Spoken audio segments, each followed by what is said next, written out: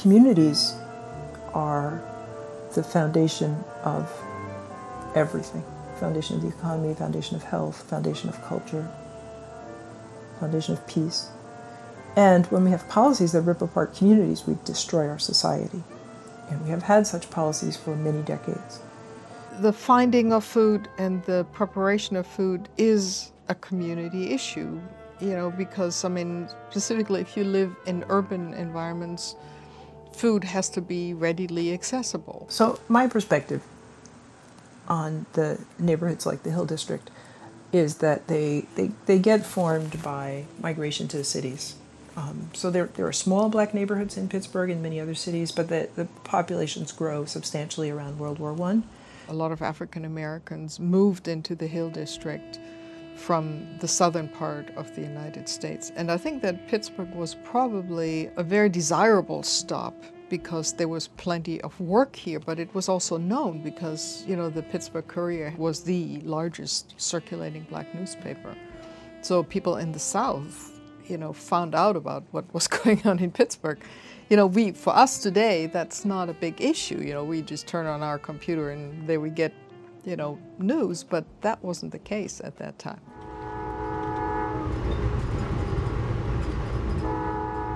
Because of segregation, the people who moved into the Hill District was not just African Americans, was other immigrants too. So the settlement houses were in the Hill District, but other communities, other ethnic groups could leave, but the Jim Crow laws and the redlining laws did not allow African Americans to leave unless there were very specific kinds of places to go to. Segregation, when it gets imposed in the American city, it creates a substructure of defining areas where people can live by race. But this becomes refined by redlining in the 1930s. So redlining stratifies American cities into 4 strata. So at the top is the green, which is where white people live in new houses. And a fascinating thing in the redlining process was that they looked for places that had highly restrictive covenants, meaning Jews, foreigners, blacks, Hispanics couldn't move in. They were barred, however that had happened. Then the second is the blue, are areas where it's still white people, but not quite as new housing and not quite as good restrictive covenants. So the infiltration of undesirable racial elements was more possible. Under that, they have the yellow, which doesn't have restrictive covenants, older housing, and more of a mix of population. And at the bottom are where the concentration of these undesirable racial elements. Basically, this gets linked to the banking system, such that as opposed to investing in the places that are most vulnerable, they invest in the places that have the most already. When you have a segregated neighborhood, it means that a lot of the social life, a lot of the cultural life is confined within the boundaries, and it has to be in some way. Which means that you often have kind of like a flourishing social life, which is what the Hill District was.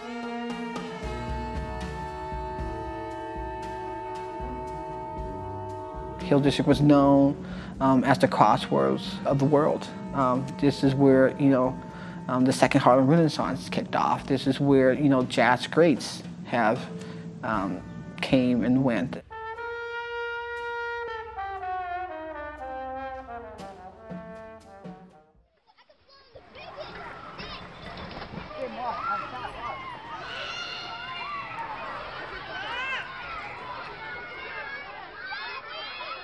I'm interested in where children go in their neighborhoods.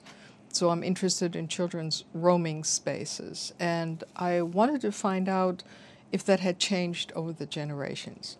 And they were talking about the communal structure in the Hill District at that time, so let's say in the 1940s, was a structure that was built around blocks. So the children in particular identified with their little block, but the blocks also did things to foster a sense of cohesion. So very often there were block parties. So everybody kind of talked about you know, the block party, and the barbecue and the food, you know, that everybody had. So, you know, I think food played a really important role in cementing the community. In an intact community, poverty can be ameliorated by other people around it. And I've seen that also in other neighborhoods, you know, that in terms of food, but also in terms of childcare, so those basic necessities. If there's a crisis in a family, if you have an intact community, the community kind of steps in. One of the great brainstorms that urban planners had in the 1950s was they looked at these immigrant neighborhoods, most of them African-American neighborhoods, and said, wow, they're really close to downtown. So then they come up with the idea that the places that haven't had any investment from the 30s through the war years are blighted because they don't look good, so they don't have fresh paint, they haven't had updating of infrastructure, and they decide that they should destroy these neighborhoods. But these are neighborhoods that, however they look, have become socially and politically and culturally very strong neighborhoods. So many people agree that what they were really doing was destroying the growing political power of black people who lived in these near downtown neighborhoods. It was an economic center for black folks. You know, the Hill District is, you know, had built a lot of businesses and a lot of homes, and they were self-driven, right? They had their own economic wealth. And what the city had done back in those days is destroyed that. So in Pittsburgh, you have three major areas on the north side in the Hill District and in East Liberty where they do this. They're really ripping apart the city. They relocated 1,500 black families, which was 8,000 people. That's a lot of people. They destroyed in 1956 1,300 buildings. In 1956, that was the Lower Hill. They bulldozed everything. And so between then and the 1990s, the Hill District lost 38,000 people. And 400 businesses were destroyed in the 1950s and the 1960s. Urban renewal clears these huge tracts of land. In the Hill, they displaced 8,000 people and put in the Civic Arena. But they also put in highways and then the huge parking lot around the Civic Arena. So effectively, they wall off the Hill District from downtown. But they also wall in downtown from the rest of the city. It's kind of a noose around the neck of downtown. And so downtown is enfeebled because downtown needs people coming and going. But the Hill District is also enfeebled. So then you go into a period right as deindustrialization hits and people lose jobs. There's no other investment going into these neighborhoods, and the poor neighborhoods fall apart. When you think about the Hill, part of what happens is that the ways to go in and out of the Hill are cut. So the incline is taken down, this highway cuts it off from downtown, bus lines are taken out. So the Hill becomes geographically isolated from the flow of the rest of the city. And it destroyed the block structure of the Hill District, which means, you know, that support system didn't work anymore. And a lot of the people were displaced into projects. So in the beginning, the project seemed to have still had these block structures. People tried to move close together, but that didn't last very long just because of the way projects were organized. And then after a while, you know, you have strangers living next door, and that is a very different kind of situation. It was a way for the government to keep people, you know, in a particular place and kind of control their lives and to control who lives there, control a lot of, you know, who stays there, how much money they can make in order to stay there. When you put people into those environments, when you put people and you concentrate them into pockets of poverty, you can't expect people to thrive in those environments. So they become, you know, pretty heinous. And unbearable for a lot of the tenants. I mean, it takes maybe 3 or 4 people to ruin an entire, you know, area. So I love the way Eva-Marie Sims put this together as 3 periods in the life of the Hill, from 1930 to 1960.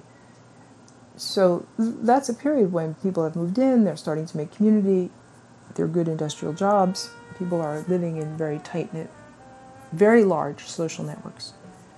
So in theory, all the adults are overseeing all the children. All the children are in a social network, all the adults are in a social network.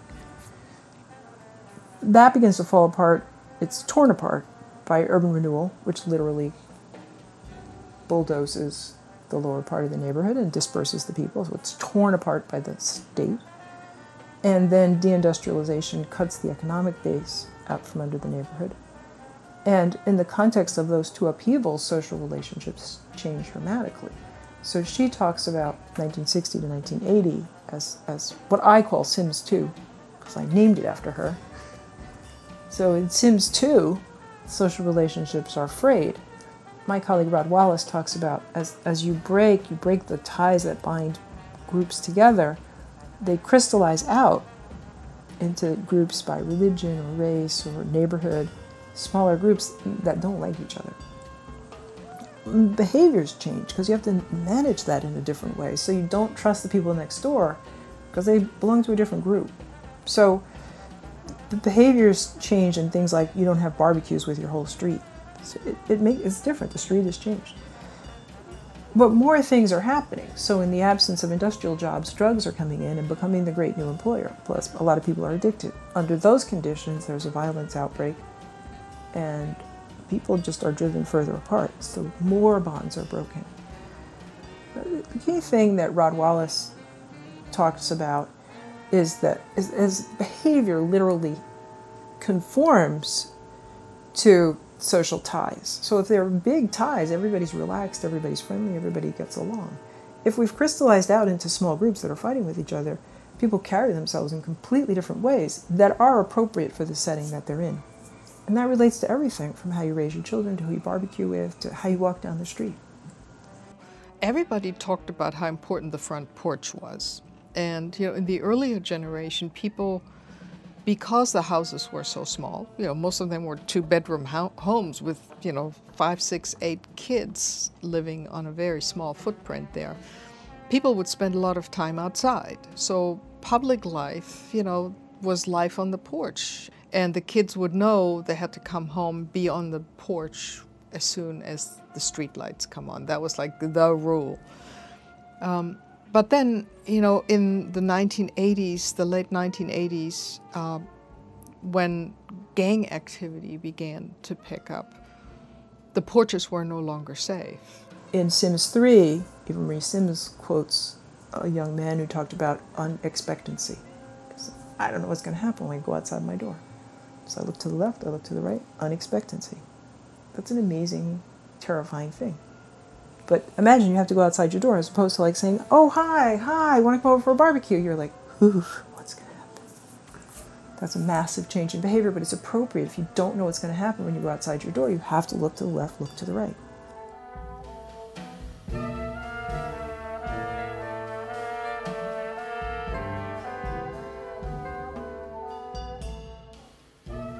And now you're telling people who are a product and the effects of that. You're telling them to get up off your bootstrap, go to school, get a good education, and you'll get a job. When we know for a fact that that's not happening. If we're going to call ourselves the most livable city, we should not only have access to it, but be able to actually move up within companies and take leadership position. Until that happens, we're going to be, black people will be in a similar situation that we were in the 1950s, and we're seeing that. They're not saying we're not being less educated. It's just how can we afford education when we're not making enough money? And it's this generational cycle of poverty that we find ourselves in, that the city's not really talking about. All of these things are happening to neighborhoods. Neighborhoods can work with what they have, but what a neighborhood is going to have is not set by the neighborhood. It's set by the powers that be in the larger society. So if there's a neighborhood that doesn't have any resources, it's not the fault of that neighborhood. So these processes of segregation, redlining, urban renewal, disinvestment, deindustrialization, and gentrification have been like hammer blows falling on neighborhoods. This process is hard for people to understand because we like to kick around this idea that people bounce back from troubles. If there's a disaster, people will recover. But what's helped many people get what happens is what happens to the football players. So football players, they get a head injury and they get up and they keep on playing. But then they die at age 50 of all the brain trauma that they've had. The idea that there's actually brain damage from concussions that accumulates and that kills people is a much better model for what we've done to neighborhoods. That's what really has happened. It's just like you bang a neighborhood like that with all these policies, and the neighborhood is very ill.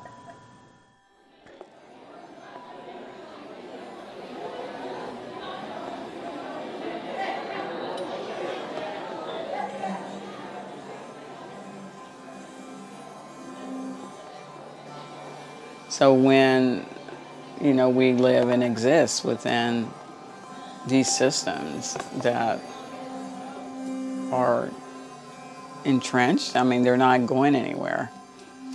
So you do try to infuse other elements, agriculture, gardening, both on a, macro and micro level, has the potential to be a game changer. It is a bit of a revolution that people are staging when they decide they don't want any more grass. They're going to just plant food and, a little bit of flowers. And if you're oppressed and you don't resist, you would just be crazy. If you somehow accept, well, we're terrible people, we deserve to be oppressed, you would just die.